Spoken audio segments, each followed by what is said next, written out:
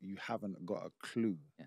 So you can't be the coach and the parent. It's very difficult, especially if you haven't actually gone through that journey. But a lot of these people, they try to take over, and it makes it actually more difficult for if you don't have a strong enough coach to.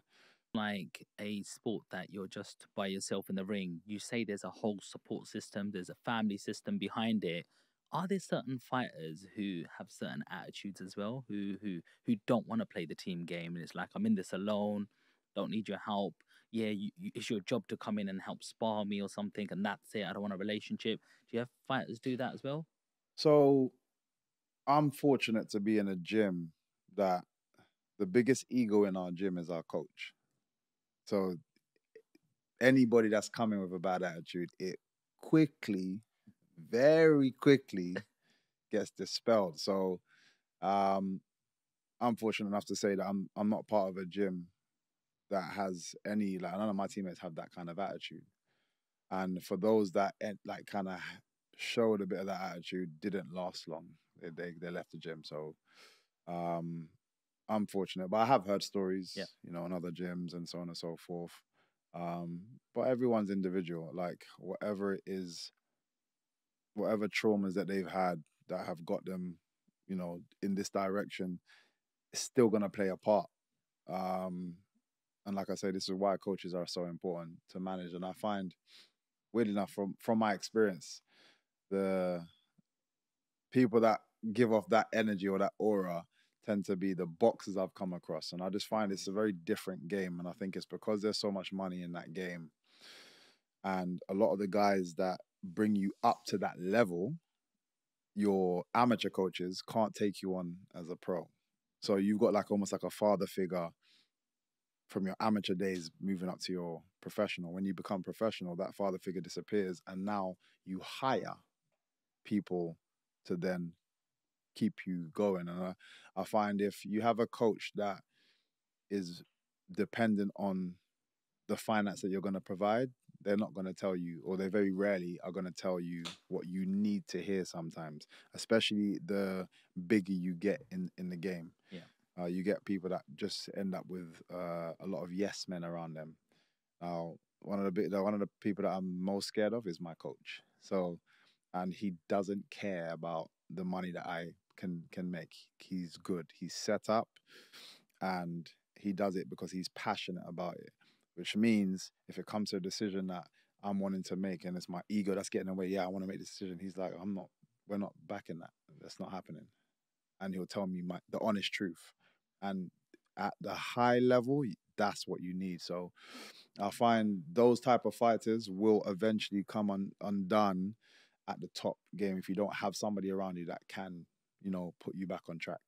Yeah, you need someone to keep you in 100%, check. yeah.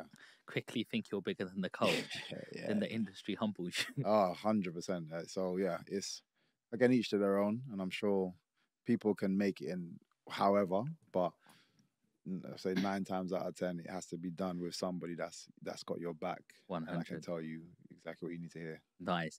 Mike, last time you came was last May 2023. A lot's happened since then. Yeah. At that stage, you was transitioning from Bellator. Talk to us. What's been going on? Yeah, like you said, a lot's happened. I'm trying to have a think where to start. Ask me.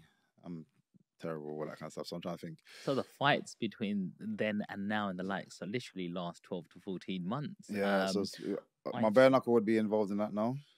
Mike Perry? Yeah, so the bare knuckle's involved in that. What made that one happen?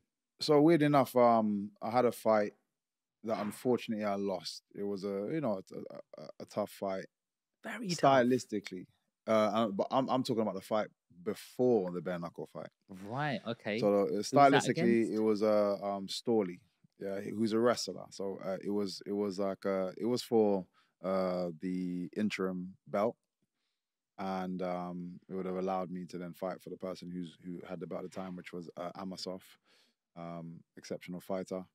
And again, it was just a bit of a bore in the sense that he came in, and I find it a lot with my style and the way, you know, the attributes that I have. People sometimes come in to survive the fight, not win the fight. Yeah. Obviously, with that with doing that, they can win the fight in terms of like the judges will give, award them the decision, but they didn't come in here to actually beat me up. And I feel like if you're in a combat sport, the main aim of the game, obviously, if you get two talented fighters and it goes the distance because they're talented but they're both trying to go at each other, but it goes distance, that's where the judges should come in. But you shouldn't go in there one game, and everyone loved him for it, but he would take you down and then try to inflict damage and try to stop you and try to submit you, try to hit you. Like he was like, I'm trying to beat you up, which is part of the game. Whereas then you got these guys that I'm coming across where they'll hold you and it's just like, I don't want to do anything else. I just want to waste time. I'm just looking at the clock. Because I just don't want you to do anything to me. And I found like I had that fight, and even the owner himself at the time, Scott Coker, he very rarely is opinionated on fights. He came out, I was like, yeah, I don't think, Storley should have won that. He didn't do anything and so on and so forth. But then straight after that fight, because nothing had happened to me, I'm fresh, like still ready to go. I'm like, yeah, I want to get back in. Like I'm eager to get back in. And they were like, we don't actually have another fight for you until, I'm sure it was like the end of the year or the beginning of next year because of all the slots and nonsense. But I was just like, I'm not waiting that long. You want to stay active. I want to stay active. And I'm, again, after going through such a hard camp, to not really feel like you've got any of that energy out. I was like, nah, I'm not waiting that long. Like, because they've allowed me to box before. So I've said to them, like, I'm going to try and get a boxing fight. And they're like, yeah, no, fine. Just let us know. This is Bellator. When. This is Bellator. Okay. Weirdly enough, about a week later, my coach was like, random one, up to you if you want to do it. David Hay is doing some work with BKFC. And David Hay's good friends with like the team, us, actually boxed with him first. And he's like, he mentioned your name and everyone was excited and they were like, they would love you to fight. Would you, if you want to take it? And I was like, if that means I can keep active, then let's go. Yeah. They put forward Mike Perry's name. I was like, that's a great name, great personality. Yeah. Like to just kind of, for the build up as well. Went back to Bellator, told them about it, and they were like, cool, no problem. Obviously, again, it's hard for them to say no at that point because they don't have a fight available for me at the time. And they were just like, yeah, cool, no problem. It's a good time. So that's when I ended up doing the bare knuckle. Yeah. Have you done one of them before? No, never. It's weird. When I was younger, a lot of my senior kickboxers and stuff that they would have done bare knuckle. It was quite popular back then, like but underground. It was never public. It hasn't been public for ages. That was actually one of the first shows in like something ridiculous. Someone said like 100 years or something. Wow. That was a public bare knuckle event in the UK. So it was it's just another thing to be a part of, like of history, to bring that back to the UK after so long. How much was that different to what you was existingly doing? Yes, it's weird. It's very different, and some of the keys that were different, I wouldn't even. I overlooked myself. My coach didn't. I overlooked. For example, even just the shape of the ring itself, it made a difference. And my coach was bugging me that whole week. Have you gone in and tested out the ring? And I'm like, oh no, I'll do it though.